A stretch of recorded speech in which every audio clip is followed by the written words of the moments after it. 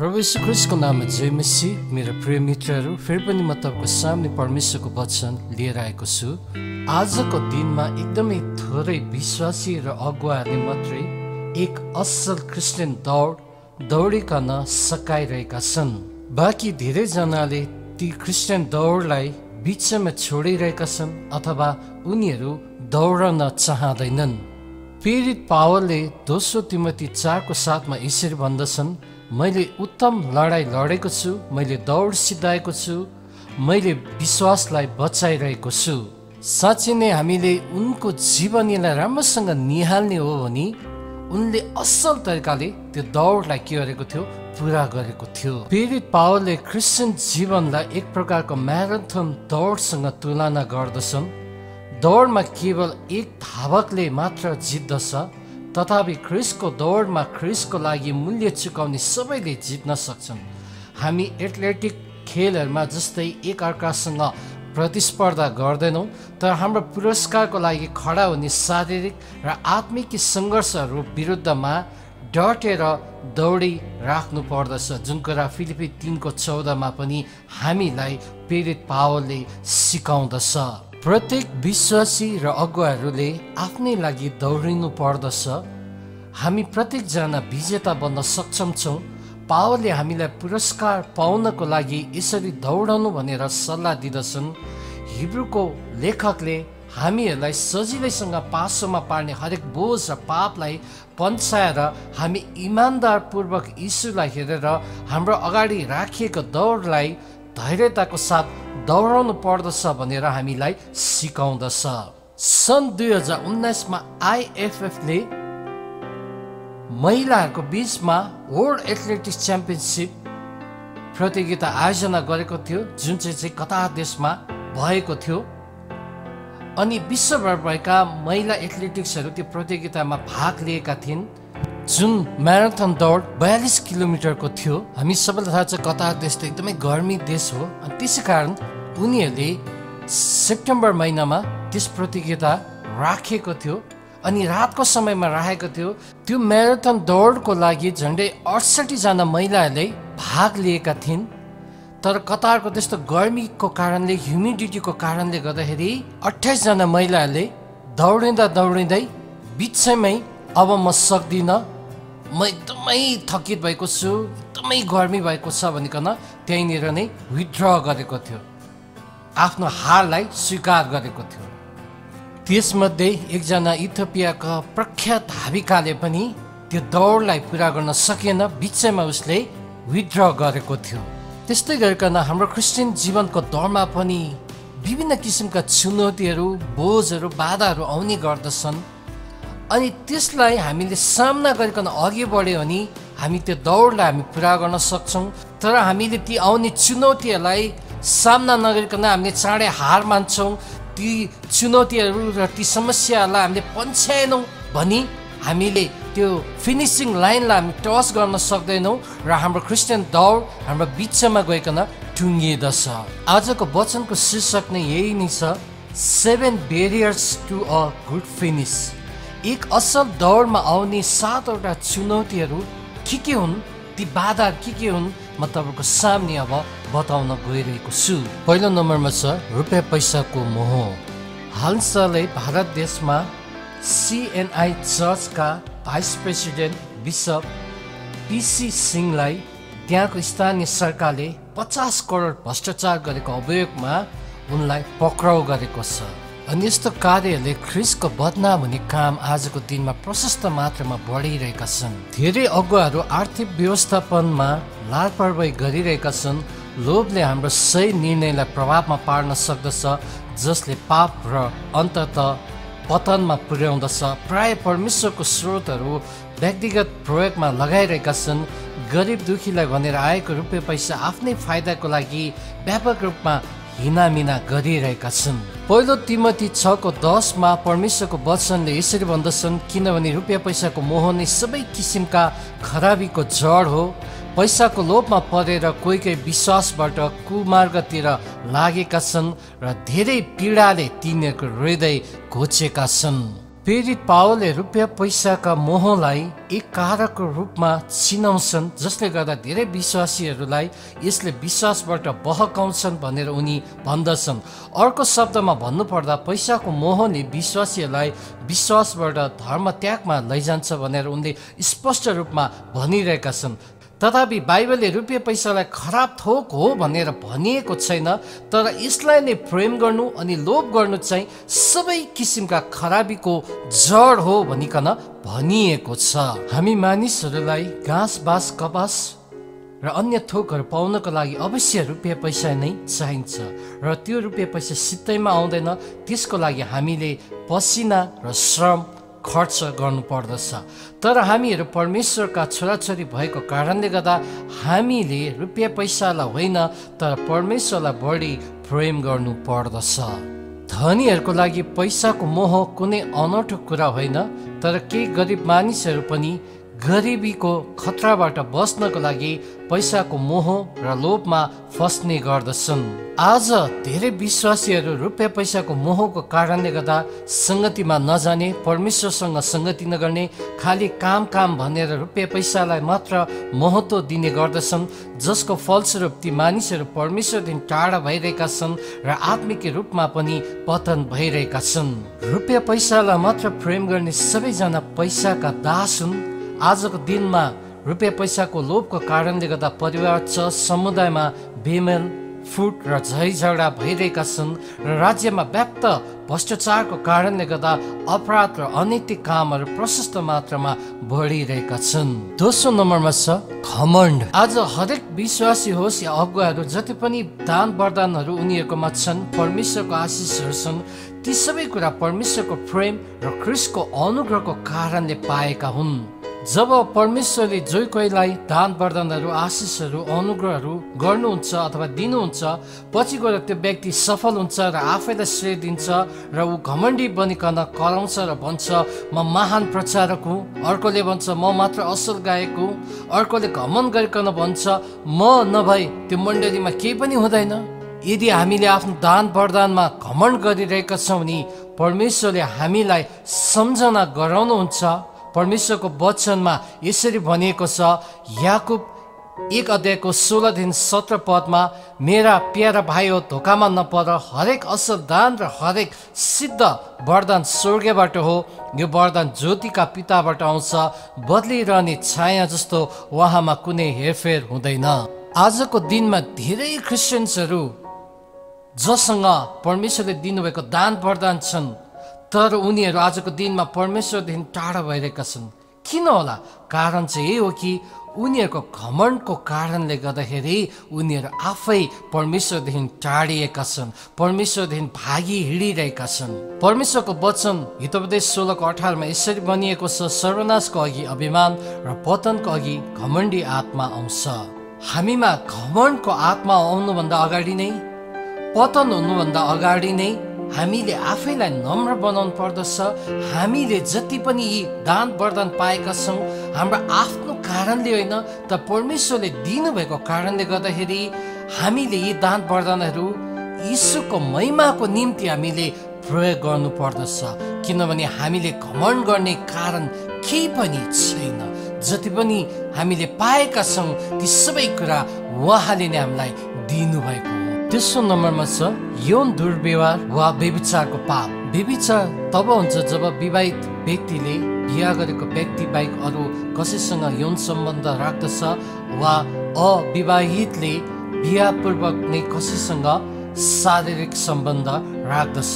बाइबलले यस कार्यको स्पष्ट रूपमा निन्दा गर्दछ। प्रस्थान 20:14 यसरी भनेको छ, तिमीले व्यभिचार नगर्नु।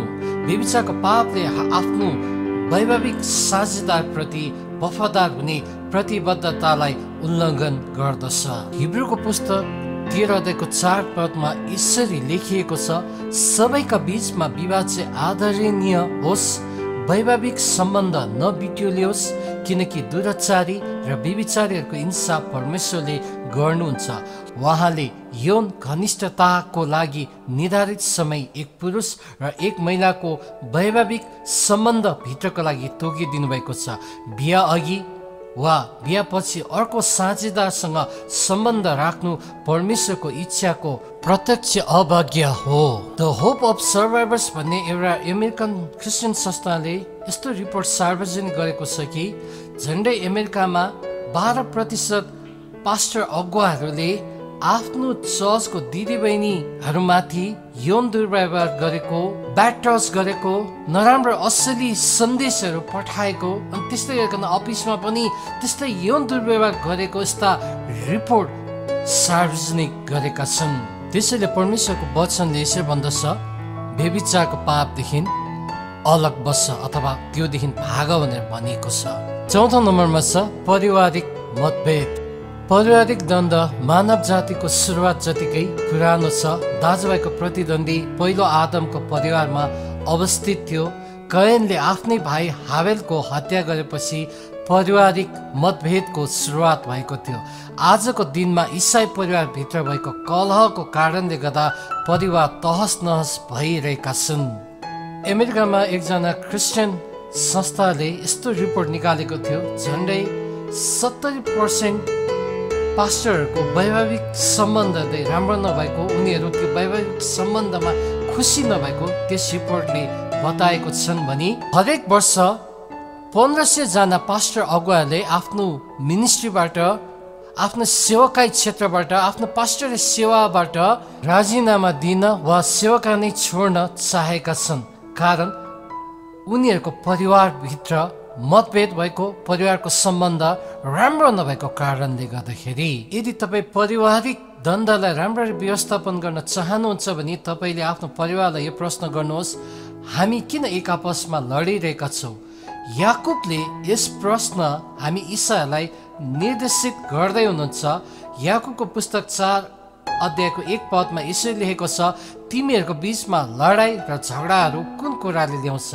के यी सब तिम्रो शरीरका अङ्गहरूमा सङ्घर्ष गर्ने अभिलाषाहरूबाट आएका होइनन् र? 5औं नम्बरमा छ असन्तुष्टि। आजको दिनमा धेरै इसाईहरूमा असन्तुष्टिको तितोपनमा रहेका छन्। आजको दिनमा धेरै इसाईहरूले यसरी भनिरहेका छन्, फलानाको सेवाकाई कति राम्रो छ, मेरो त केही पनि छैन। फलानाले यति धेरै पैसा कमायो, मैले त कमाउन सकेन। फलानाले उस्तो गर्छ, मैले केही गर्न सकेन। खालि असन्तुष्टि मात्रै पोखाइरहेका छन्। आजको दिनमा धेरै मानिसहरूले कृतज्ञ हुने क्षमता गुमाएका छन्, किनभने उनीहरूले आफ्नो जीवनमा असन्तुष्टितालाई जरा गाड्न अनुमति दिएका छन्। के तपाईँलाई थाहा छ, परमेश्वरले तपाईँले जीवनको आनन्द उठाएको चाहनुहुन्छ? के तपाईँलाई थाहा छ, उहाँ तपाईँको उद्देश्य र उत्साहको साथ भ्युजेको चाहनुहुन्छ? यदि तपाईँले आफ्नो जीवनको कुनै पनि क्षेत्रमा असन्तुष्टि हुन अनुमति दिनुभएको छ भने यसलाई परिवर्तन गर्नुहोस्। हितोपदेश 15:13 यसो लेखेको छ, आनन्दित हृदयले अनुहार प्रसन्न पार्छ, तर हृदयको पीडले आत्मालाई आघात पुर्याउँछ। त्यसैले परमेश्वरसँग सधैँभरि धन्यवादी हुन सिक्नुहोस्। 6औं नम्बरमा छ आत्मिकी नवीकरण वा अनुशासन। म तपाईँहरूलाई रोमी 12:2 पदमा प्रेरित पावलले लेखेको खण्डबाट तपाईँहरूलाई ध्यान केन्द्रित गर्न चाहन्छु, जहाँ यसो लेखेको छ, यस संसारको ढाँचामा नचल, तर आफ्नो मनमा नयाँ भई पूर्ण रूपले परिवर्तित हौ र परमेश्वरको असल, ग्रहणयोग्य र सिद्ध इच्छा के हो त्यो तिमीहरूले जाँच्न सक। हामीले जहिले पनि आफैलाई आत्मिकी नवीकरण गर्नु पर्दछ र साथसाथै आफैलाई अनुशासनमा पनि राख्नु पर्दछ। एउटा सैनिक जहिले पनि माथिल्लो तहको अधिकृतको अनुशासनमा बस्ने गर्दछन्। ऊ सानो पोस्ट भएर ऊ ठुलै पोस्टमा गए तापनि ऊ जहिले पनि ऊ माथिल्लो तहको अधिकृतको अन्डरमा रहेर काम गर्ने गर्दछ। त्यस्तै गरिकन हामी इसाईहरू पनि ख्रीष्टको अनुशासनको भित्र रहेकन हामीलाई दिएको जिम्मेवारीलाई हामीले पुरा गर्नु पर्दछ। हामी अनुशासनमा बस्दैनौँ भने हामी त्यो रेसदेखि बाहिर हुन सक्दछौँ। एउटा प्रसिद्ध भनाइ छ, अनुशासन चाहिँ लक्ष्य र उपलब्धि प्राप्त गर्ने बीचको पुल हो। अन्तिम 7औं नम्बरमा छ सल्लाह र प्रशिक्षण। हितोपदेश 27:17 यसरी भन्दछ, जसरी फलामलाई तिखार्छ त्यसरी नै एक व्यक्तिले अर्कोलाई तिखार्छ। सल्लाहले मानिसहरूलाई आफ्नो विश्वासलाई कायम राख्न मद्दत गर्दछ। आज धेरै विश्वासीहरू आफ्नो विश्वासलाई बलियो बनाउन यीशुको बारेमा अरूहरूलाई सिकाउने वा सेवाकाई गर्ने इच्छा गर्दछन्, तर तिनीहरूले उचित सल्लाहकारहरूसँग सल्लाह र तालिम नलिएको कारणले गर्दा उनीहरूको दर्शन त्यही समाप्त भएर जाँदछ। तर तपाईँले एकजना मेन्टर अर्थात् प्रशिक्षकसँग सल्लाह र तालिम लिनुभयो भने तपाईँको जीवनको नियमित भाग असल तरिकाले दौडिरहन सक्नुहुन्छ। परमेश्वरसँग तपाईँको आफ्नो हिँडाइ थप गतिशील र रोमाञ्चक हुनेछ। परमेश्वरले सृष्टि गर्नुभएको पहिलो 2 व्यक्ति आदम र हवाको बारेमा सोच्नुहोस्। परमेश्वरले तिनीहरूलाई बगैँचामा भएका सबै कुराहरू हेरविचार गर्नलाई जिम्मेवारी दिनुभयो। मेन्टरिङले त्यो परम्परालाई पछ्याउँछ, किनभने परमेश्वरले दुवै पक्षलाई उनीहरू जो बन्नको लागि सृष्टि गर्नुभयो त्यसमा अझ बढी उहाँले तिनीहरूलाई मार्ग निर्देशन पनि दिनुभयो। एउटा जति नै राम्रो फुटबल खेलाडी होस् तर उनी कोचको अन्डरमा रहँदैन, डिसिप्लिनमा ऊ बस्न चाहँदैन, कोचले दिएको इन्स्ट्रक्सनलाई उसले फलो गर्दैन भने चाहे उनी क्लब फुटबलमा होस् चाहे उनी नेसनल टिममा होस्, कोचले उनलाई जहिले पनि मैदान बाहिर राख्दछ। त्यस्तै गरिकन हाम्रो इसाई जीवनको दौडमा पनि हामीलाई उचित सल्लाहकारहरू, असल प्रशिक्षण दिने व्यक्तिहरू हामीलाई चाहिँदछ। उनीहरूको अन्डरमा हामी रहनु पर्दछ। हामीले गर्ने सेवाकाहरू, हामीले जति पनि गरिने कार्यहरूको लागि हामीले उचित सल्लाहकारहरूको सामु गइकन हामीले परामर्श लिनु पर्दछ। हामीले बाइबलमा हेऱ्यौँ भने योसुको मेन्टर को थियो? मूसा थियो। यसै गरिकन नयाँ नियममा हामीले 12 चेलाहरूको मेन्टर को हुनुहुन्थ्यो? यीशु ख्रीष्ट हुनुहुन्थ्यो। त्यसै गरिकन पावलको मेन्टर को थियो? बर्नबास थियो। त्यस्तै गरिकन तपाईँ र मेरो जीवनमा पनि एक असल सल्लाहकार, मेन्टर, कोच चाहिँदछ। अनि त्यो बिना हामी एक्लै हिँड्न थाल्यो भने हाम्रो इसाई जीवनको दौड हामीले पुरा गर्न हामीले कदापि सक्दैनौँ। प्रियहरू, आजको वचनको निष्कर्ष, कन्क्लुजन यही छ कि हाम्रो क्रिस्चियन जीवनको दौडमा आउने 7वटा बाधालाई हामीले सामना गरिकन ती बाधालाई, ती चुनौतीहरूलाई पन्छाइकन हामी दौडिराख्यौँ भने हामी अवश्य त्यो फिनिसिङ लाइनमा हामी जान सक्दछौँ। अर्थात् हामीले असल दौडाउन सक्दछौँ अनि हामीलाई परमेश्वरले पुरस्कार पनि दिनुहुन्छ। तर हामीले ती 7वटा चुनौतीहरू, बाधाहरूलाई हामीले पन्छाएनौँ भने हामीले असल दौडाउन सक्दैनौँ र बिचैमा हामीले त्यो दौडलाई विथड्र गर्नुपर्ने हुँदछ। त्यो दौडलाई बिचमा नै हामीले टुङ्ग्याउनु पर्ने हुँदछ, जसको कारणले गर्दाखेरि पछि हाम्रो जीवन नै तहस नहस हुन सक्दछ। प्रियहरू, आजको वचन तपाईँलाई कस्तो लाग्यो? आशा गर्दछु आजको वचनबाट तपाईँ आशिषित हुनुभएको छ र आउने दिनहरूमा पनि म परमेश्वरको वचन तपाईँको सामने ल्याउनेछु। त्यति दिनसम्म परमेश्वरले तपाईँको जीवनमा प्रशस्त आशिष र अनुग्रह गरून्। जय मसीह।